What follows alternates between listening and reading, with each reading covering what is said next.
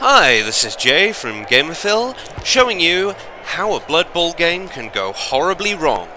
We return once again to the necromantic team, the Woeful, this time versus the Witch's Fury, a Dark Elf team, and already we can see the opening ploy in what's going to be the first touchdown of the Witch's Fury. At the moment, the Woeful in the lead, but this is not going to last.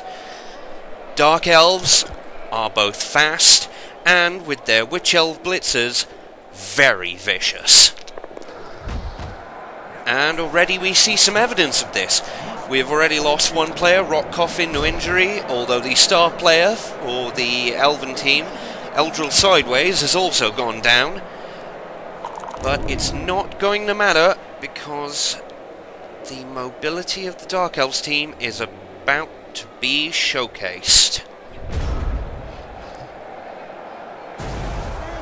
I'm not sure if it's this round or next one, but here we go. Right.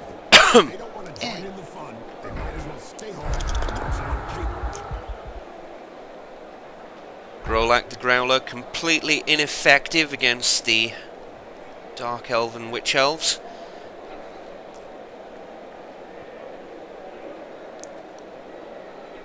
Witch Elves being the High Priestesses of the rather depraved Dark Elf race, and they're probably in it for the violence and kicks.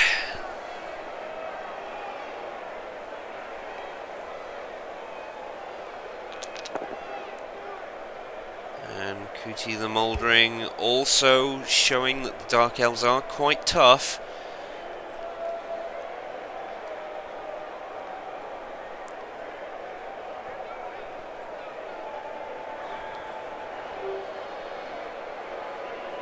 Coach and the team itself have no idea what to do. That's a pretty solid cage right there. Oh, a very good dodge by the second werewolf of the team, Gorlag Whitemane.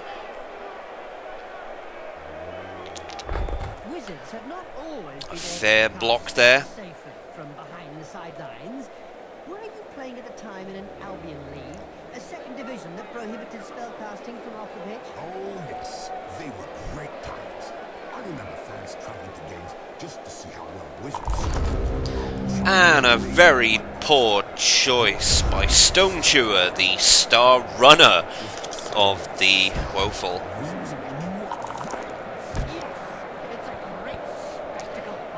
You can already see the Dark Elves clearing out a space for their runner.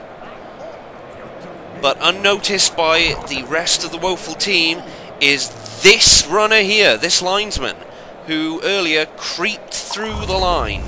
And it's a perfect pass. See that in slow motion as touchdown! Notice that maniacal vaudevillain laughter that is signature of the Dark Elf team. And wow, that is a graphic glitch and a half. He literally glided to the touchdown line.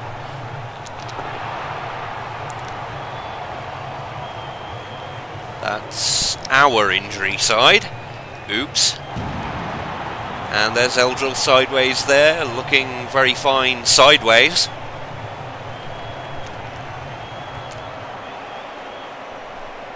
Now, luckily, these next two turns are a little tense, but obviously there's no chance for a touchdown right now.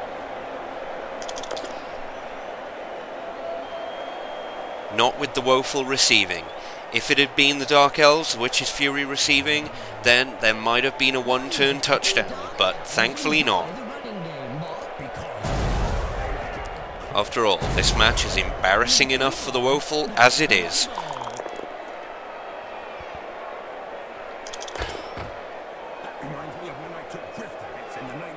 So if there's going to be any cuts in this video, this is where it's going to be cut.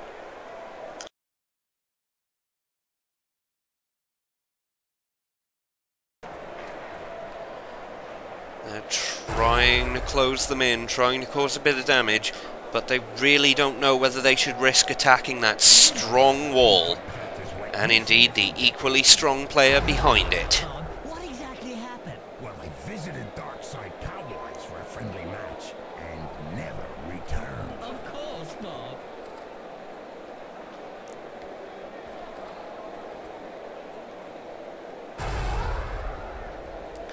Still deciding when to take that risk. Instead, they decide to go for a different risk. They decide to go for the Witch Elf. No, no, wait, yes. Yes! Stone Chewer blitzes. And Finoles is stunned. Right in the face.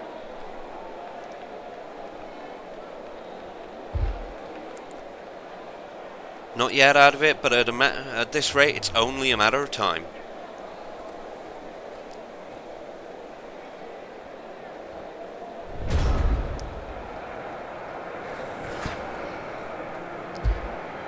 Finole's back up. She's a glutton for punishment. She's a glutton for punishing. She's a glutton for everything. And, oh, Cootie the Mouldering is in deep trouble there as that offensive wall just closes in on him. Isn't it written into the game rules? Incoming! Well, it is a violent sport. And they're pushing their way outwards. They're pushing so that they have a clear line through the centre.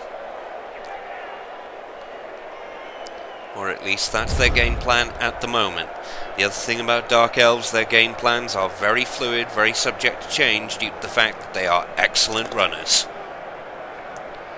And once again, they're going after Finoles. She's dodging, but she's dodged right into...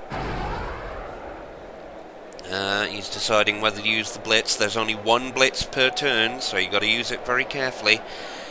And watching this, not really sure they had the right one. Oh! And they've already used a reroll now.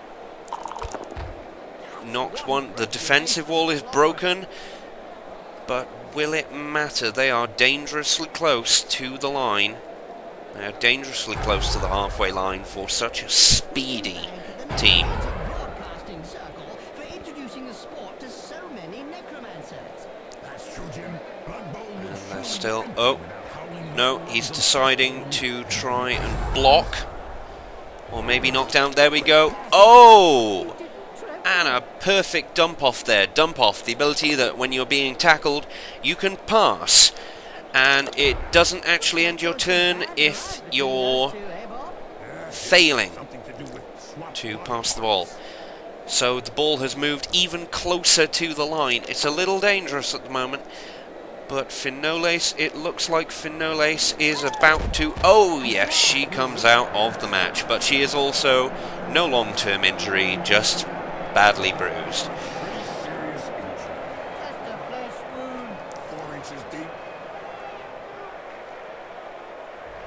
And here is where it all starts to fall apart for the Woeful.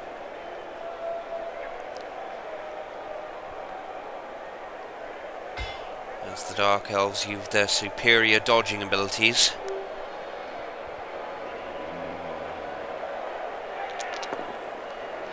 And injuries are being Oh! As Unknown No Eyes goes down. Thankfully not out, but definitely down. And, oh! Who could forget the infamous 2472 Quagmire incident? When Late Blanket definitely off for now. He's on the substitution bench, but that's left them clear with a possibility of passing. We shall have to see. Oh! And they waste that going for it. Possibly to try and protect themselves some more. It's not really worked.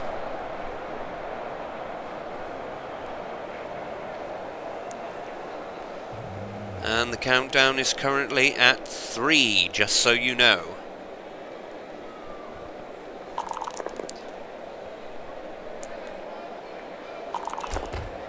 this place 4 rounds till the end of the match, but 3 rounds till the actual end of the match.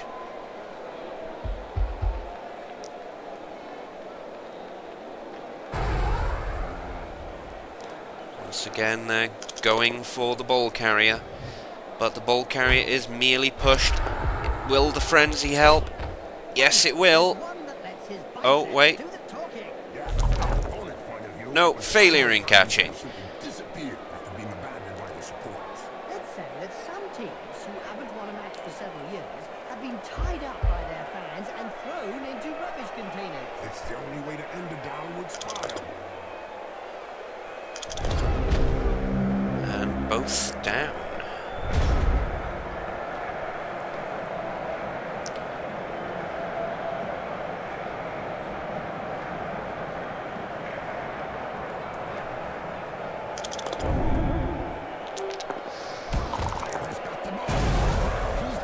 And it's Cootie the Mouldering who has the ball, as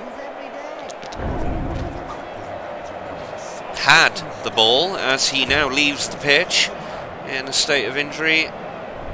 And the Witch's Fury must have made a failed dodge, yes, to try and catch the ball. There's Conrad the Usurper attempting to thin out the numbers some more.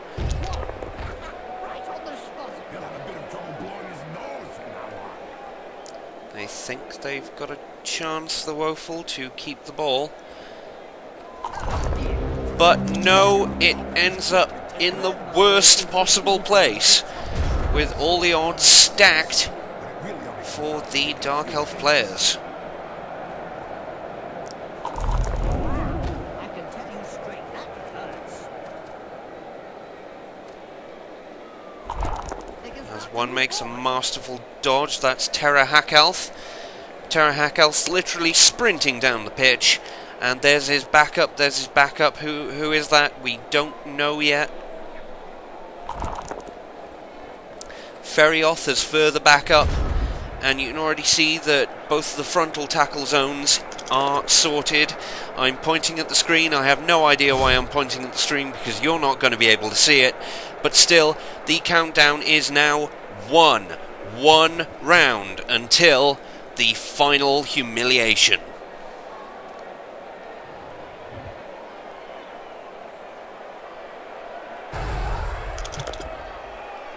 As Grolek the Growler tries to get a little tackle in. He's there, but it's not going to matter. He's one man. One man can be quite easily dodged by a Dark Elf team. That's if the Dark Elves don't decide to beat the tar out of him. Like the motley horde is made up of a bunch of misfits. Yeah, can't be easy to coach those cast-offs every day of the week.